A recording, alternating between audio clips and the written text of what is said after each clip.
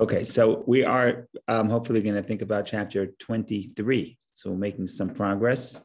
The goal is to get to 25, and then we can catch our breath and look back and see what we did till 25, because 26 to 34 is its own section, and then we're going to catch our breath once we get to 35. We're still on the marathon now of these chapters 18 to 25. So we just want to do two-minute, sort of a catch up to where we are right now within the smaller picture. We're not going to talk about the big picture right now, but within the smaller picture, we began at chapter 20, and we said, look, chapter 20 said the commandments, the first two commandments, I'm the Lord your God, and do not serve idols, is essentially the entire Torah, because all the positive commandments are included in I'm the Lord your God, and all the negative commandments are included in don't serve idols. In other words, that's not Rabbi Shneur Zalman. That's the sages teach that. So in other words, every sin is basically idol worship, and we discussed that last week in some sense. So what are we really saying? So what's the Hasidic insight here? Hasidic insight is that the first commandment, believe in God, is not only the idea that believe in God, but it's much more profound. It's accepting the oneness of God. And oneness of God means that God is one and everything else is insignificant. That's what the mitzvah is. So if God's will is important, but my will is important too, I'm not fully attuned to the oneness of God. Because the oneness of God means God is one, but there's no second, because the second is insignificant, as we discussed at great length at chapter 20. And the converse we discussed last week in chapter 22, that in some sense, unholiness, anything that doesn't submit to God, in a sense, is idol worship. Because idol worship means not that I'm denying God. Certainly the early idol worshipers were not atheists. They did not deny God. They just said that in addition to God, there are other forces that God creates and gives power to. So if God tells me, if I accept that there's God, but within my house, I'm in charge, then I'm a small God. He's bigger than me, but I'm also God. I'm also powerful, right? So that is idol worship, because I'm not denying God, but denying the oneness of God. And that was very hard to understand, because we don't want to be idol worshipers. Like we know, we said that Tanya chapter 18, no Jew wants to be an idol worshiper. We're not saying idol worshiper in the simple sense, but we're saying essentially belief in God would be accepting the oneness, and the opposite of belief in God would be denying the oneness. One way to deny the oneness is asserting another existence. That's denying the oneness. So that's what we did last week. We don't want to go into that because that's a little harsh. We'll get back to it next week. Now we're elaborating, chapter 23 elaborates on the oneness of God. And it's going to go into some detail to explain how when we study the Torah and we perform the commandments, we're actually uniting with the oneness of God. So it's not just belief. It's not just I believe in the oneness of God, but I actually experience the oneness of God when I study the Torah and when I fulfill the commandments. That's, in short, the theme of today. So if you have to go for right now, you got the theme. Every time I study Torah, every time I do a mitzvah, I'm connecting to the oneness of God. Now we have a whole chapter. It's actually a pretty long chapter, because it talks about the mechanism of how this happens. And it gets specific. There's a difference between Torah and the commandments. There's a difference between different parts of me, how different parts of me merge with this oneness. And there are different metaphors used because we have different elements within myself, and the way they merge with the oneness is distinct based on whatever issue we're talking about, the energy, the godly soul, the animal soul. So we have a whole spectrum of parts of the self that merge with the oneness, and therefore there's different metaphors, because different metaphors fit for the different things we're talking about. But that's generally what we're trying to get at. Trying to get at is that when I do the mitzvah, I study Torah, I fulfill the mitzvah. What is the Torah? What is a mitzvah? It's the will of God. So when I fulfill the mitzvah, I'll tell you the metaphors. Here's two metaphors. One metaphor starts with the Zohar. The Zohar says that the mitzvah is a varim de malka, Aramaic for the limbs of the king. What does it mean? It means every mitzvah is of God. God has no body. So what do we mean? So that's what we have to explain. So just parenthetically, we know that there's 248 positive commandments. The sages say there's 248 positive commandments corresponding to the limbs of the human body. Now, I have no idea how many limbs the human body has and how modern science classifies it, but it's all classification. The sages' classification, there's 248 positive commandments, there's 248 limbs. Each limb is a mitzvah. So the Zohar, that's what the Talmud says. So the Zohar takes us a little further. I believe it's the Talmud, but it's written certainly in the revealed part of the Torah. The Zohar takes us a little further. The Zohar says that the mitzvah is the limb of the king, limb of God. What does that mean? So when you look at a body and a soul, the body has no will of itself. When I decide I want to move my finger, I don't have to take a debate. I don't have to send a message, send an email and say, please, could you move your finger?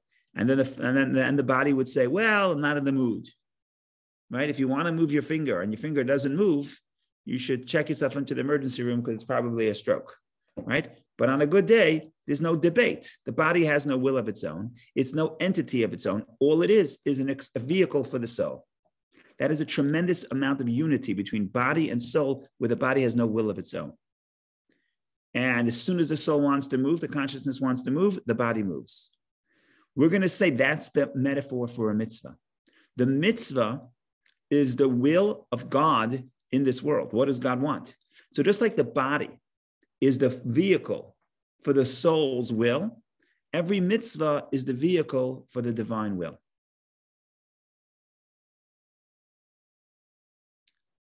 Vehicle is the wrong word because we're going to see that you see vehicle is another metaphor. But I would say a vessel, a conduit. Okay, so that's the mitzvah itself. But the mitzvah itself, God wants us to put on tefillin. God wants us to light Shabbos candles. God wants to eat matzah on Passover. That is the limb of the king. What is a limb? A limb brings my energy of my soul to expression, because my energy of the soul is abstract. To allow to move to accomplish something in this world, I need a limb. But the limb has no identity of its own, in the sense that it has no will of its own. It's totally nullified to the will of the soul. That's the mitzvah. Now there's another metaphor we're going to offer in this chapter. We're going to get into the details as we go through the chapter, but I'm speaking very general still. The next metaphor we use in this chapter is the metaphor of a chariot and a rider. So I have the person riding and the actual wagon, or your car and you. That's also considered not as great as the unity of body and soul, which is instantaneous. The second the soul wants to move, the body follows. And the body and the soul are united. It's not like there's a soul in the body. The body itself becomes alive because of the soul. But then there's me and my chariot. And the chariot doesn't have a will of its own, takes me where I need to go. But nevertheless, it's not that same level of unity because it's not one with me. It's something that I use. So when a person does a mitzvah, his body becomes like a chariot to divine will.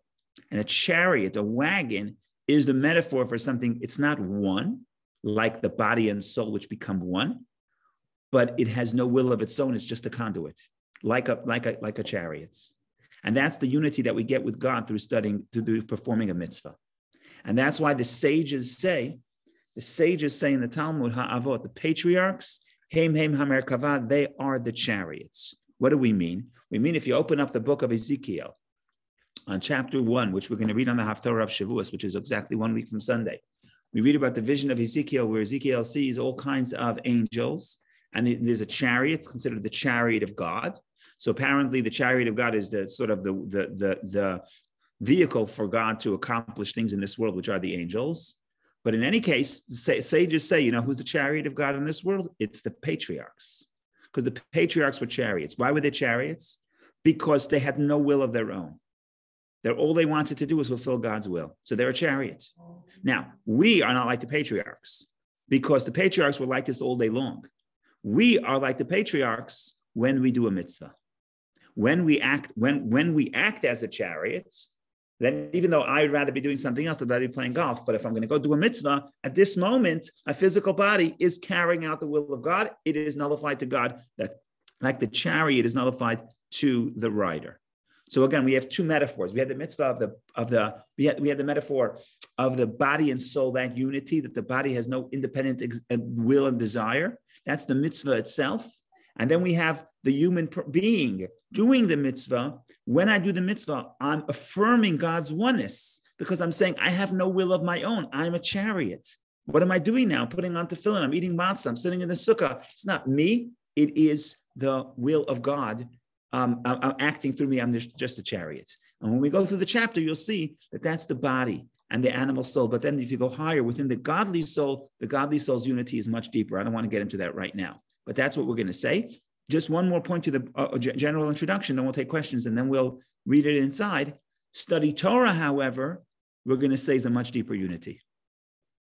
It's actually interesting. So when God tells me to honor my parents and I go and I make my mother a tea, I'm a chariot. But when I study, think about, or verbalize the commandment to honor my parents, then the unity is much greater. How so? How come? Well, you have to come along with the journey, and we have to read the chapter. So there's a lot of points here. It's a relatively long chapter, subtle points. So we have to hopefully explain and digest and internalize. But in general, that's what we're doing in 23. We're trying to say is that every mitzvah, going back to the point that we started in chapter 20. Chapter 20 says that every mitzvah, all the mitzvah are included in the first mitzvah. And then we explained how the first mitzvah is the unity, is the oneness of God. Every mitzvah is an affirmation of the oneness of God. The way we explained, oneness of God means that there's anything significant other than God. Every time I do a mitzvah, I'm affirming that. I'm becoming a vehicle to that truth. And certainly when I study Torah, it's even a greater unity. And the conclusion of the chapter is that's why when we study Torah, that's why Torah study is actually a vehicle to get a tremendous sense of awe of God. Because if I have the proper meditation, I can realize this, that I'm the chariot to the essence of God. As Rabbi Shneur Zalman will explain, he'll say it better than me. So let's wait for him. Go ahead, Vicky. Well, thank you, Rabbi, for taking a question because I don't want to be in suspense till the very end. I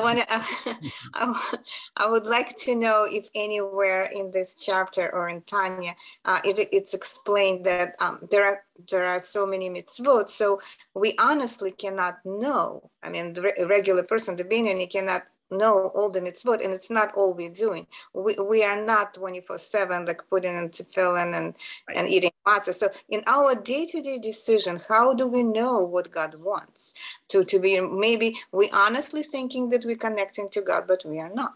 Oh, so then we have to go back to I think we have to go back to chapter 7. Chapter 7 describes that. So you're right. We're not doing. Okay, let me start from the beginning. You're right. We're not doing mitzvot all day. And that's why all day not every act of a day is an affirmation of the oneness of God, the way a mitzvah is. Because again, the premise is every time we do a mitzvah, we're connecting to the oneness of God. Oneness of God means God is one, nothing else is significant whatsoever. That level of unity with the oneness, I only have when I do a mitzvah. What happens when I don't do a mitzvah? I'm going to work, okay?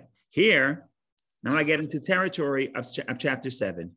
Now I get into the territory of klipat noga. It's klipa. It's not holiness. I sense myself. I sense my career. I sense what I'm trying to achieve. But it's the klipa of light. It could be elevated. If I am doing this for the sake of later connecting to the unity of God, then all that energy that invested in that occupation or in that eating or in that whatever I'm doing, taking care of the body, all that is elevated. So there is a distinction between the moment when I'm doing a mitzvah and the moment when I'm doing neutral things, but it's for the sake of the mitzvah. So I think what you're describing is how do I know what God wants of me in this moment? That's in this territory of klipat noga, neutral, what really there's no neutral, what we would think of neutral, but really is not holiness, but it has the ability to be elevated to holiness. There's ambiguity in many cases. But when it comes to the commandments, right now, it's the night of Passover. God says, eat the matzah. There's no ambiguity, okay? When I eat the matzah, certain parts of me, we'll get into the details, but at least at a minimum, my body is a chariot. The rider wants me to go somewhere, I'm going there. And the chariot doesn't have its own will, unless you have a car If you have a car that has its own wheel, you're in trouble. It just happened to me. I had to give the shop in because the wheel starts turning instead of when you don't turn it. So my wife came home. She said, the wheel turned. I didn't turn the wheel. I said, okay, we have a problem because it didn't reach the bittul. It didn't reach the humility and nullification required in chapter 23. So it's not a good chariot. So we have to upgrade it. The point here is when I do the mitzvah, I get that unity of affirmation of the divine, of not only belief in God in the sense that God believes, but affirming the oneness of God. Oneness of God means God's will matters, mine doesn't in this moment. 10 minutes from now, I matter because now I'm out of the realm of holiness and the realm of chapter 7, which is not sin, but klipa, unholiness that could be elevated. And here, I don't have that same unity, but as you described then, as we read in chapter 7, when I'll do a mitzvah, after I go to work, after I eat breakfast, after I work out, after I take care of my needs, after I go on vacation, I come back and I do a mitzvah. Now what is elevated, what becomes part of the chariot is not just the moment and the energy of this mitzvah, but all the energy invested in the enabling of this moment. That theme we're going to get back to later also in chapter 35 and on. We talk about the superiority of action. Again, every mitzvah elevates. So he talks about that notion that it's not just a moment of the mitzvah, but it's everything that leads up to it. But still, it's not that same level of unity of the chariot. Because when I go to work, I have my own. I feel myself. I have my own will and my own needs, which is okay, which is fine. We're human, right? God wants us. If He wanted us to not have our own ego, we would create us without our own ego, right? The whole idea here is that a creation, which from our perspective seems to be have our own existence, we should affirm the truth. And what is the truth? The truth is that everything in the universe is just an expression of God's energy. And as we discussed at great length in chapter 20 and 21, we're just one letter. We're one letter compared to the essence of God, like one letter compared to the essence of the person. It's completely insignificant. Right? Now, if you want to think about it, you want a metaphor, physical metaphor, people want to know, why did God create the universe to be so massive? Who cares that there's stars, who knows how many galaxies, how many light years away? If the purpose of creation is for the human being, which we believe it is, so why are we so small? One of the physicists asked the question, what did he ask? Oh, someone wrote a book about this. Herman Walk wrote a book about this. He said, very interesting. This is very interesting. I'm just remembering from a very long time ago, so I don't remember, but he said like this. He says he can't believe that the human being is significant. Why? He said, if you're making a play and the human being is the play, why is the stage so large? It makes no sense to have a stage that's the size of this universe because there's one little speck of dust here where the people are running around trying to make moral choice, right? He said that was the metaphor. He says the stage is too big. So when I heard that as years ago, I said, this is actually absolutely fascinating. And what's fascinating is because the stage is not too small. The entire stage, everything God created was for His glory, as the Ethics of the Father says. God wants to have a physical metaphor to show us how the truth that we are completely insignificant to God. Not only are we insignificant to God, we're insignificant to the universe, to the creation. Forget about to the Creator. Right? So I think it's possible that if the science was out there when the Tanya was written, perhaps that would be the metaphor, right? In other words, to understand the insignificance of this entire planet, not to God, forget about God, to this to our galaxy, certainly to the universe. We're not even a speck of dust. That's to the creation. Forget about the Creator, right? So for us to have that appreciation, that's what God wants.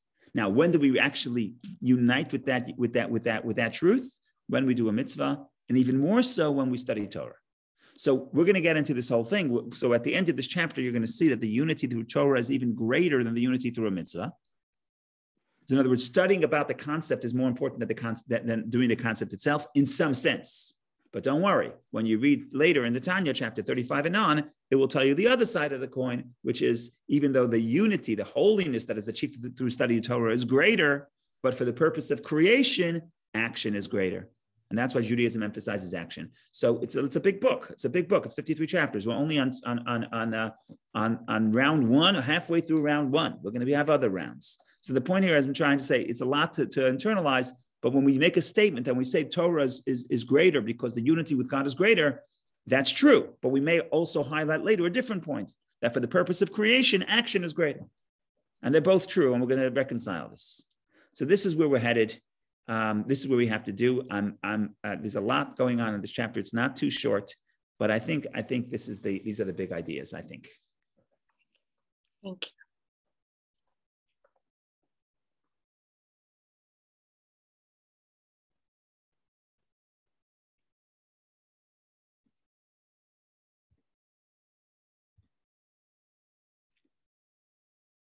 What chapter did they give me? 21. No, we need chapter 23. Huh? Oh, that's chapter 22.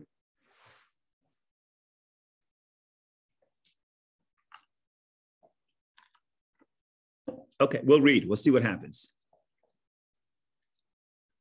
In light of all the above, in other words, talking about the unity of God and how God is, every mitzvah is an affirmation of the unity of God. The unity of God meaning God's one and nothing else is significant. So in light of all the above, in light of all that has been said above, we can better understand and more fully and clearly elucidate the statement of the Zohar, that Torah and God are entirely one. We're going to talk about that. Where do you sense the unity of God? In the Torah.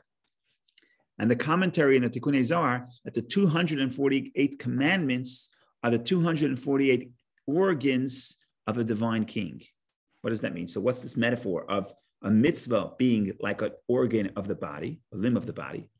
For the mitzvot constitute God's innermost will and his true desire, which is clothed in all the upper and lower worlds, thereby giving them life. The very life and sustenance of all the worlds is dependent upon the performance of mitzvot by the creatures of the lowest world, as is known. Okay?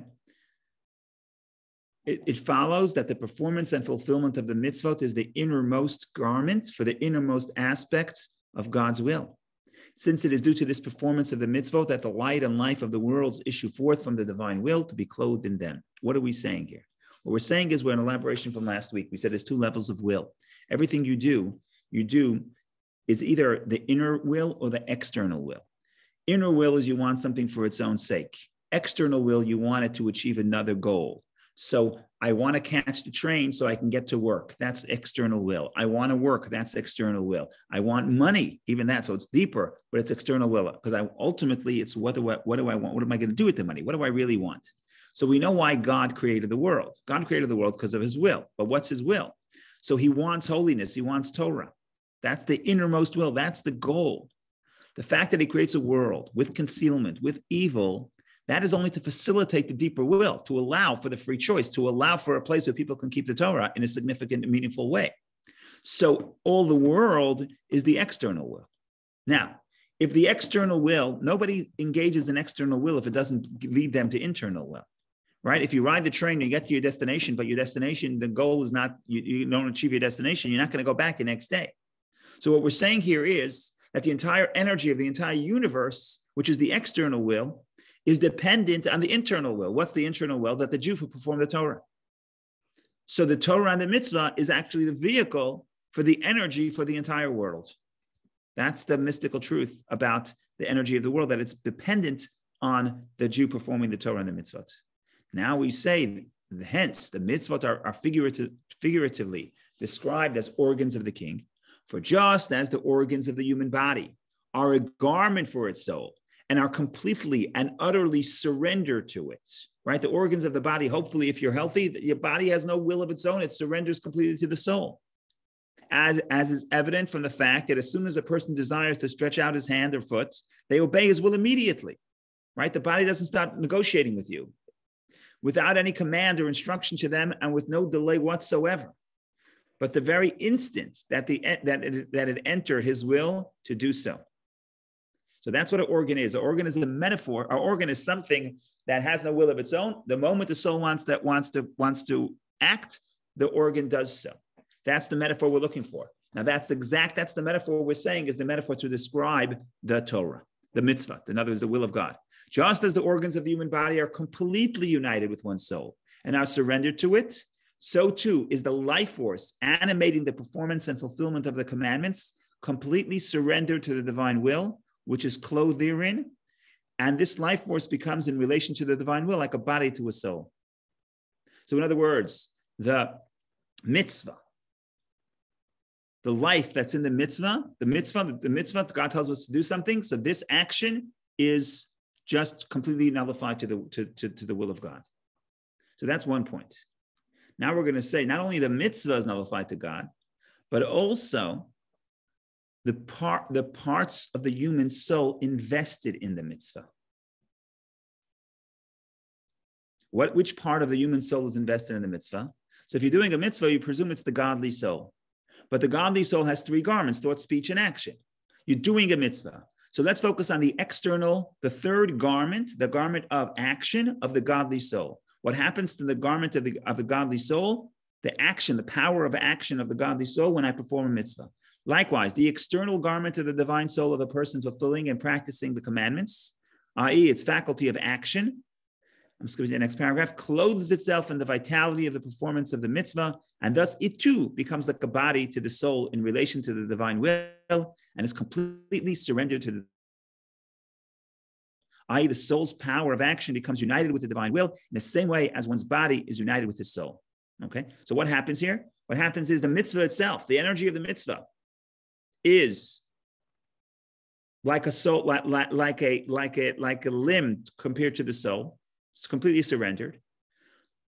My faculty of action, the power of my godly soul to perform action, is also united with the mitzvah completely, like a body to a soul. And now we're going to say, how does that affect the physical body?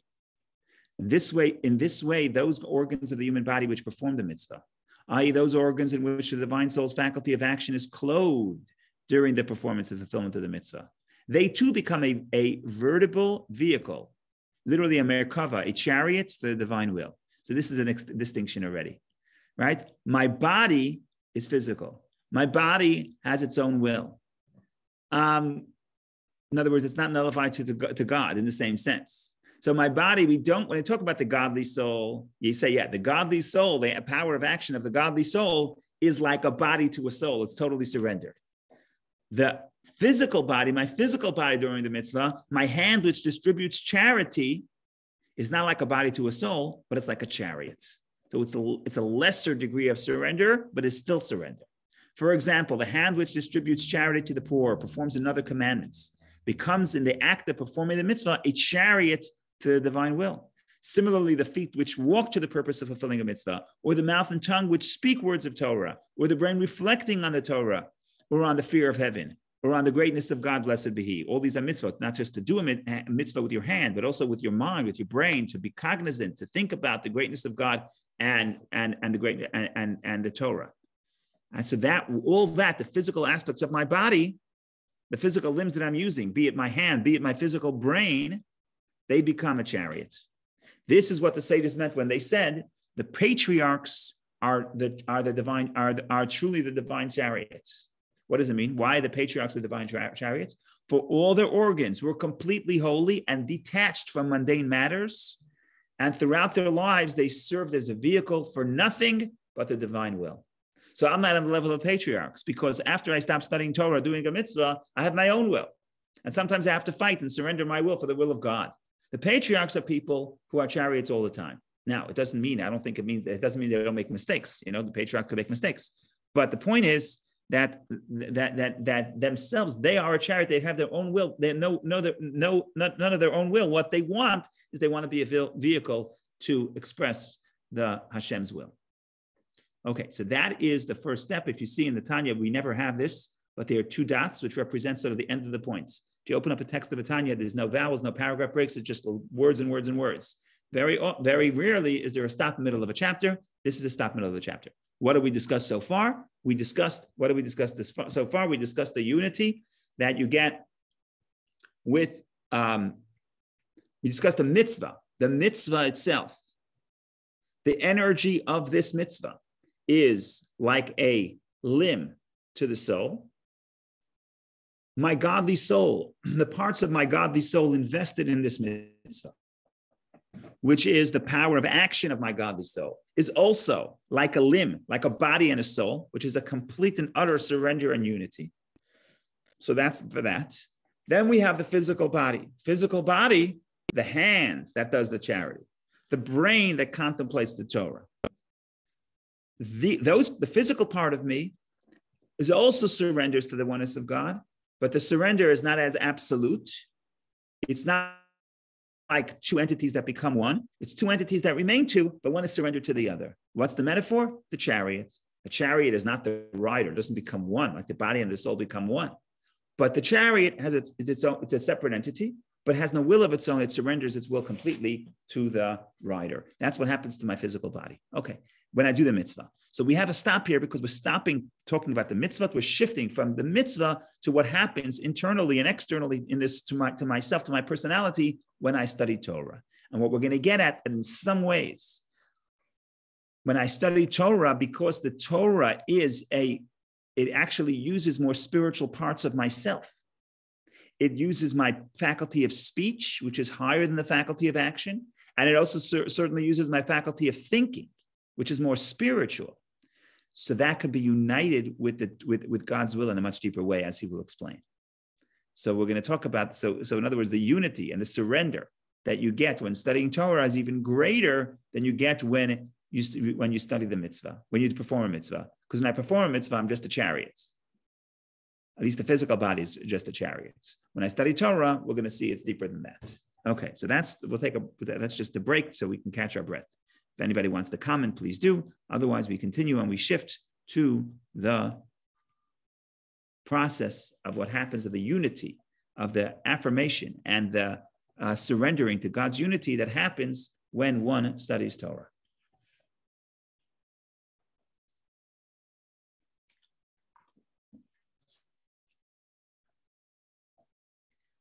But the thought and meditation on the words of Torah. So we're not talking about doing a mitzvah, which is go do something action-based. What happens to the thought when of studying Torah, which is accomplished in the brain, and the power of speech engaged in the words of Torah, which is in the mouth, these being the innermost garments of the divine soul, right? So we're talking about not the action, which is the most external garments, but it's the inner garments, more spiritual garments, the power to speak and the power to think. And surely the divine soul itself, which is clothed in them, i.e. in the thought, speech, engaged in Torah study. When I study Torah, I'm using my thoughts, but my soul is invested in my power to think. So the godly soul and the power to think and speak of the godly soul, all of them are fused in perfect unity with the divine will and are not merely a vehicle, a chariot for it, as are the mouth and brain in which the thought and speech of Torah study take place. In other words, the physical body, the mouth and the brain are only like a chariot, but the power to think, the spiritual power to think, and the spiritual power to speak, in other words, the energy of the speech, that is much deeper. They are actually completely united with God. Why so? For the divine will is identical with the halachic subject of which one thinks and speaks, inasmuch as all the laws of the halacha are particular expressions of the innermost divine will itself. For God's willed it thus that a particular thing be deemed permissible or kosher, or that this person be found exempt or another innocent, or the reverse. Similarly, all the letter combinations of the Pentateuch, the 5 books of Moses, prophets, and writings, are also expressions of God's will and wisdom, which are united with the blessed Ein Sof in perfect unity, since he is the knower and the knowledge and the subject known. Okay, what are we saying here? Let me just read one more paragraph. This is what is meant by the statement that the Torah and God are absolutely one. They are not merely organs of the king, as are the mitzvot. So this is a very important paragraph because that was the opening paragraph. We opened up a paragraph and we quoted two things from the Zohar. Number one, we said, Torah and God are absolutely one. Then we said the mitzvot are limbs of the king. So which one is greater? Is absolutely one greater, or is limbs of the king greater? So absolutely one is greater. So when I do the mitzvah, certain parts of my soul are like the body and soul, the unity of the body to the soul. My physical body is like a chariot. But when I study Torah, it's not even body and soul. The Torah is absolutely one with me and with God. So it's not two entities. It's not even body and soul becoming one. There is only one entity. And we explained it. We read it. Rabbi Shneur Zalman said what he wants to say. So I'm going to try to explain. God wants me to do something. God wants me to honor my parents. I make my mother a tea. But the tea that I make my mother is not God's will. It's an expression of God's will. In other words, the actual physical object is not God's will. It's the manifestation of God's will. But if I think about God's will, I'm uniting with God's will itself. The idea is God's will. The mitzvah is the manifestation of God's will. But it's not one with God. It's what God wants, but it's not one with God. But with my power of thought, if I grasp what God wants, then I become one with what God Himself, with God's will, not the manifestation of God's will. So in other words, when I'm making the tea for my mother, that tea is the limb of the king. That tea is the vehicle through which the divine will come into the world. But it's not the divine will itself. But the idea of honoring your parents, that is exactly God's will. So when I understand it, I'm completely united with God's will. So it's a little counterintuitive. The will for the mitzvah is actually more powerful than the mitzvah itself if you want to talk about the unity. So let's see if he explains it, because I see the shaded box explains it a little bit. Let's see. The difference between the two levels of unity with God achieved through Torah and mitzvot, respectively, may be clarified by the following analogy. A king orders his servants to build a palace for him and draws up a detailed blueprint for it. When they carry out his wishes, they are united with his desire as expressed in the palace. However, the palace walls themselves do not represent the king's will and wisdom, but the blueprint does. And the architects who study it are actually involved in the study of the king's will and wisdom. So too in our case. The actual performance of the mitzvot, although dictated by God's will, does not actually constitute this will. Not so the wisdom of the Torah, which is itself God's wisdom. And the halachic rulings are actually expressions of his will. And thus, when one speaks or thinks words of Torah, he attains the greatest possible level of union with God, who is one with his will and wisdom. Okay, do I understand this fully? I can't say I do. But again, just to reiterate, so God wants to build a palace. When I understand the blueprint, I'm united completely with what he wants. When the contractor built the wall and I hug the wall is consistent with God's will, but the wall is not God's will. The wall is a wall. The wall is not will. The wall is a vehicle for the will. But the abstract idea, that's his will. And when I understand it in my mind, I become one with that will. So we're getting detailed here. But if you want to generalize, we're basically saying there's three levels of unity. The Torah itself is like the Zohar says, Torah and God are one. And we elaborated upon in chapter 5, when I understand the Torah, I am fused with the Torah in my mind, and that's the deepest unity possible. He said that in chapter 5, one of the most powerful lines of Tanya, that there's no other unity as the unity of a mind grasping an idea. So the Torah and God are one. When I study Torah, I join that oneness, not body and soul. Body and soul are two things that become one. Torah and God, when I study Torah, and the Torah and God is completely one. Then you have when I do a mitzvah. When I do a mitzvah, so the spiritual parts, the more spiritual, my godly soul, and the power of action of my godly soul, which have no other will other than to do the mitzvah, they're like the union of the body and the soul, with the two entities that become one. The body that engages in Torah study, that engages in the action, in the mitzvah, by the way, also Torah study, the physical brain, that is a lesser level of unity. That's the unity of a chariot. So whichever metaphor you want, depending on what you're doing and what you're referring to, the bottom line is every mitzvah and every moment of Torah study, I am affirming the oneness of God. And the oneness of God, as explained in the Hasidic philosophy, which means oneness of God means there's nothing else other than God. But what am I? I'm nothing. I'm a chariot. Yeah, but you take up space. Yeah, but our chariot can't be said to have its own will. So I'm just a chariot. A chariot is an expression of the rider. Now, if you're on a higher level, in other words, if you're the godly soul feels when I do a mitzvah, not even a chariot and a rider, because the godly soul doesn't feel itself. So the godly soul is like, no, I'm just a body to a soul. I'm a body to a soul. I'm not my own thing. I'm just a body to a soul. The unity is much deeper. And then if I'm studying Torah, it's not even me. My mind grasps God's will. There's only God's will. There's nothing else. What is there other than God's will? Now, when I study Torah, what to do? Two people come into court holding a garment. Each one says it's mine. It's not about the garment. It's not about the $50. Who's going to get the $50? That's not why we sit up all night studying Torah to figure out what to do with the $50. What we're trying to do and what we're doing is when we grasp God's will. This is God's will. This is God's will. He wants that in this scenario. This should be the result. And when we unite with that, we're united with that completely. Not even body, soul. So even more than chariot rider, and even more than body and soul.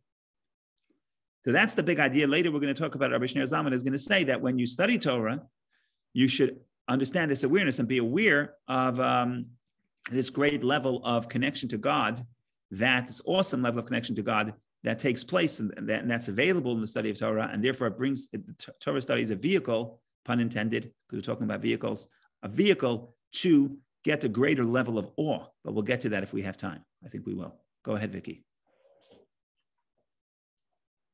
Well, I think we concluded. That's why I wanted to make sure that I understand how this answers the question that I had at the beginning. I think the metaphor with the palace, when you're hugging the wall and you're not feeling it, it's helping in a way that when you study Torah, you can not only be able to build this particular palace, but other palaces as well. So when you study Torah, then will enable you like your better decision making in the regular life, right? Okay, that's true. That's a benefit of studying Torah. But we're talking about with the unity. That's not the point of the unity. The unity we're saying is I want to become one with God. So I know God has an idea to build a house, so He built a house. So I'm going to hug His house. It's nice. I'm hugging something that's a expression of His will, but I'm not hugging Him. I'm not hugging His will. In my mind, if I understand what He wants, my mind is hugging His will. So again, we're not saying that you want to live in the world of ideas and building the palace is not important. If you're the king, you want to live in the palace. That's what we're going to say when it comes to practicality. In some sense, it's more important to build a palace than to understand, right? If I say, do me a favor, could you go buy me a coffee? So you say, I really understand why you want it, but I'm actually not going to the store, so have a nice day. Someone else says, I'm going to go buy you a coffee. I don't understand why you want it, right? So obviously I want the will to happen in the real world. That's what God wants. So in some ways, what's more important? It's more important to build the palace for the king. Go put on your tefillin, go eat your matzah, go sit in the sukkah, etc. But if you want to talk about not what God wants and what the purpose of this, you want, where do I hug? Where do I become one? Where is the unity? So I'm either hugging the wall or my mind is hugging the will itself. So we're talking now, chapter 23, we want to know, we're analyzing the levels of unity that I can get with the divine, with Hashem, and get to the point of being an affirmation of the unity of God, which means not only that God exists, but nothing else exists. So what about me? Okay, so when I do a mitzvah, or I study Torah, I lose my own identity. To what degree do I lose my identity? Well, that depends. It depends which part of me. Is it my body? Is it the faculties of my godly soul? Or is it my mind itself? And it also depends what I'm engaged in. Am I engaged in Torah or a mitzvah? If I'm engaged in a mitzvah, the most I can get to is being like a body and a soul, two things that unite. Or my body itself, when my body itself engages the mitzvah, it's a chariot. When you're talking about Torah, your physical brain is a chariot, your mouth is a chariot, but the spiritual capacity to understand is completely one with the idea. It's not two things that unite. You're nothing. What are you? You just understand that God's will is that when two people are fighting about the garment, split the garments. Where are you here? You're not here, right? My physical brain is here. So my physical brain is a chariot, but my spiritual power to think understands nothing else other than the divine will. It's completely one. It's not two things that become one. It loses itself entirely. So that's what we're trying to get at. We're not trying to get at what's the ultimate value of the world. Oh, for that, action is more important. So when you study Torah, there are many side benefits. You'll also know how to build palaces, and you build one palace and many palaces. It's wonderful. You've got many benefits, but that's not what we're focusing on now. In this chapter, we wanted to, and next week we're going to do the opposite, the negative, that every mitzvah is assertion of my own will, is an assertion of an identity other than God. That's idol worship. You see, the problem is all the people that were here last week and didn't come this week, they only got the negative, they didn't get the positive. If they come back next week, then they get more negative. Oh, you have to watch this video, right? This video tells you every time you do a mitzvah, every time you study Torah, it could be 60 seconds. You open up Chabad.org, you read one idea of Torah. What's happening now? You're either a chariot, or parts of you are a chariot, parts of you are limbs of the king, limbs of God, and part of you is one with God. Completely one, where there's no you. So you at that moment, it's an affirmation of the first mitzvah, which is God is one, which is there is nothing other than God. But I'm here. No, you're not here. You're just a chariot. But I'm here. No, you're not. You're just a body to a soul. I know you're not here. All you are is all you do is the faculty of the power to understand is nothing other than completely merged and hugging and grasping the wisdom. But what is the wisdom? The wisdom is God's wisdom. That's beautiful. It actually explains it very well and answers my question that I had at the beginning, because it also explains why we're so drawn to studying Torah. Right. And right. why because godly soul needs that, like a fuel. That unity. But what happens to people who don't study Torah? Or do they learn it in mother's womb like everybody? You could learn in your mother's womb, but the point is that you're not going to experience, that's the knowledge of what to do. The point is you had that experience in your mother's womb. What's a mother's womb? The fetus doesn't have its own identity. It's completely submerged. It gets energy and nutrients from the mother. It can't be said to be its own identity. It's totally dependent on the mother. So that's why perhaps, I'm just getting poetic here, that's why perhaps in the mother's womb, you study Torah, because Torah is that place where you have you don't have your own identity. But when you come out into the world, you're going to feel yourself. You're in a world which, not by your fault, God created a world. We say, well, am I an idol worshiper? It's not that I'm an idol worshiper. The energy, anything in this world that's not holy, which God created to have that perspective, is by definition, in some sense, idol worship, because it asserts its own existence. And it's true from one perspective. From the perspective of the creation, it's true, because we see the tzimtzum as a concealment. So for us, the riddle is a concealment. The reality is the only way to break that separation, the only way to merge in the oneness, to truly say God is one and feel God is one and lose one's own independent identity, the only way to do that is the Torah and the mitzvah. Now, to what degree do I become submerged in the oneness? Again, it depends if I'm studying Torah or doing mitzvah. It also depends what I am, which part of me are you talking about? My body becomes a chariot. My energy of my godly soul becomes like a limb to the body. I'm sorry, like a limb of the body to the energy of the soul, which is two entities, but they actually unite. The body is alive. It's not like the body is dead and the soul pumps energy. No, the body comes alive. And then when I study Torah, you can get even deeper, which is my mind, not the brain. The physical brain is still a chariot, but the mind, the power, the capacity to think is completely one with the Torah, which is completely one with God. There's nothing else. All it is God's will. When I have the building, which I built based on God's will, there's also the brick, right? There's also a physical entity, right? You're doing a mitzvah, but the mitzvah itself is what God wants, but it's not God's will. It's not God's will. There's physical material, right? When you're talking about an idea, there's no physical material. What physical material here that's separate? My brain's a chariot. The power to think and completely unites with the idea. So in other words, we're looking, why are we studying Torah? So you study Torah to know what to do. Yeah, but so much of Torah is not to know what to do.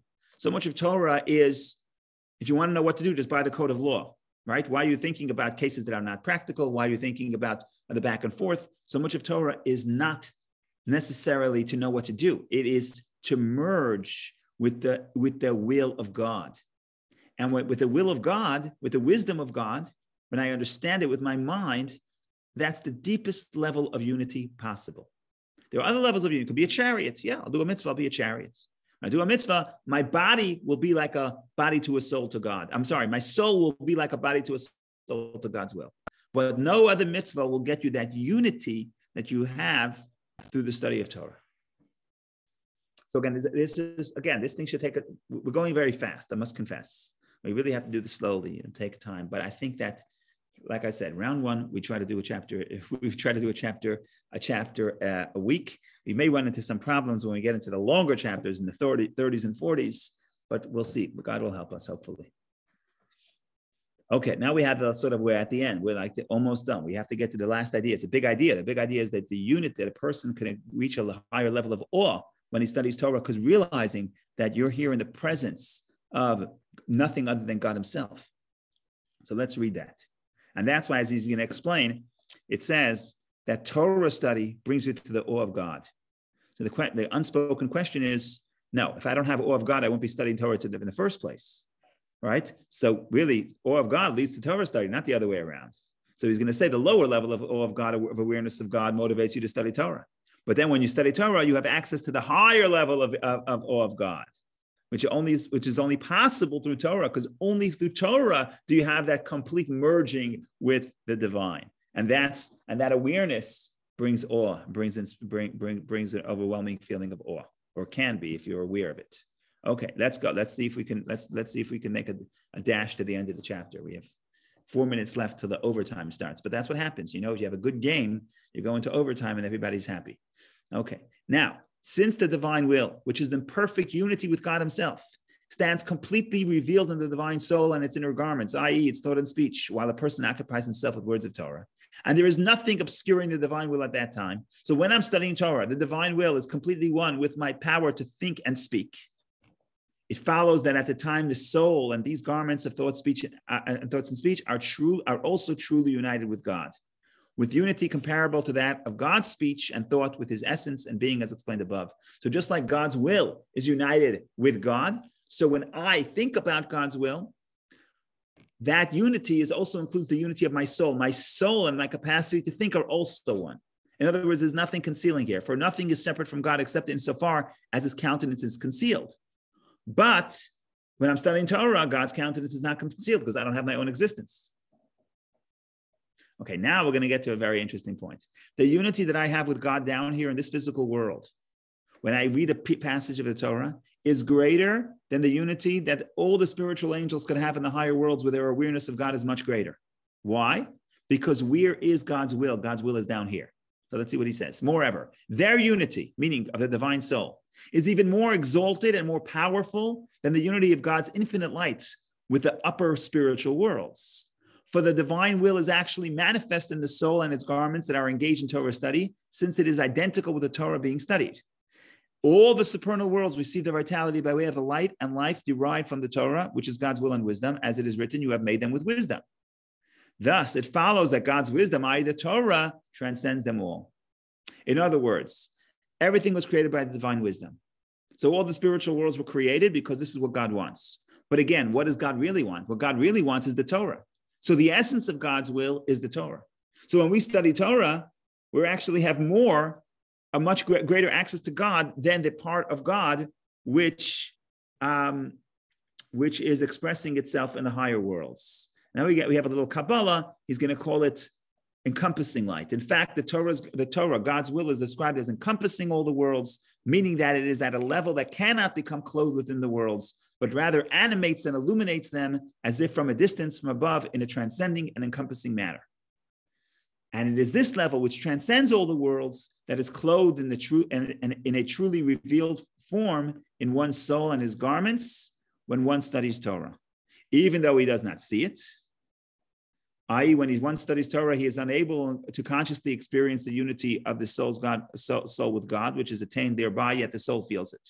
In fact, this is precisely why we can endure such unity with God, precisely because he cannot feel it, unlike the supernal worlds. So what we're doing here, I'm sorry, I'm not doing full justice to this, but what we're doing here is explaining as follows. We're saying that when I study Torah, I get the essence of God's will, which is not accessible in any of the spiritual worlds because it's called Sovev Kol Almin. The will encompasses the worlds. Without getting into that right now. Then Rabbi Shneur Zalman says, 1 second, I don't feel that. I'm studying Torah. I feel like I'm united with an idea. What happens if my ox gores your ox? I don't feel like I'm united with the Torah. He says, so what if it doesn't matter if you don't feel, but your soul, but first of all, it's true. Second of all, your soul feels it. And then he says, you know why you don't feel, and he says, you know why you can attain that unity? Because you don't feel it. If you would feel it, you wouldn't be able to study. You would be completely overwhelmed. So it goes both ways. Because you don't feel it, that's why you can attain it. If you can attain it, you can't feel it. Because if you can attain it, if you can attain it, you can't feel it. Because if you can feel it, you'll be completely overwhelmed. You wouldn't be able to think straight. Okay, I'm making a rush to the end, and then we'll again, if anybody wants to comment, please do. The discussion of this exalted unity with God. Okay, so this explains why Torah study is so much loftier than all the other commandments, including even prayer, which affects unity within the supernal worlds. Although the law requires anyone whose Torah study is not his entire occupation, that he interrupt his study for prayer, which would seem to indicate that prayer surpasses Torah study, this is only because he would in any case cause and interrupt his studies. So if I'm going to stop studying Torah in 5 minutes anyway, so I should stop studying 5 minutes earlier in order to pray. We're not going to get into that. That's technical. That's halacha. We're not going to get into that. Let's continue. From this explanation of the lofty stature of the Torah study, the wise man will be able to draw upon himself a sense of great awe as he engages in the study of Torah. When he considers how his soul and its garments of thought, speech that are found in his brain and mouth are truly fused in perfect unity with the divine will and the infinite light of the Ein Sof that is manifest in them. In other words, when a person thinks and is mindful of the fact that my soul and my power to think and speak are completely fused with the infinite light of God, to a degree, a level of God that even the spiritual worlds cannot contain, that all the upper and lower worlds are truly as naught in comparison with it, and are in fact as absolutely nothing at all. So much so that they can only bear to have a minute glow of it clothed in them without their reverting to nothingness altogether. Their main life force, which they receive from it, however, is not clothed within them, but animates them from the outside, so to speak, in a transcendent, encompassing manner. What is Rabbi Shneur Zalman saying? He's saying, what is Rabbi Shneur Zalman saying before we dash to the end? Rabbi Shneur Zalman is saying is like this. It's well known, the Kabbalah says that there's the encompassing light and the imminent light, the Mimale Kolami, the energy that enters, the divine energy that enters and creates and animates every creation. Then there's the encompassing light. Why do we have both of these models? Because first of all, so we need some internal energy internalized, but the energy that the creation can internalize is very minute. But the light, it's not enough to give the person energy. To give the person energy, you have to get light from the essence from the infinite light of God. But the infinite light of God is too much to be felt within this specific creation. The specific creation would explode. It's like too much electricity within a light bulb. It would explode. So what's the Kabbalistic method? The Kabbalistic method is that you have encompassing light. It surrounds you. It's not felt within you, and therefore it can create you, but you're not overwhelmed by it. And only a very little bit of light is internalized within you.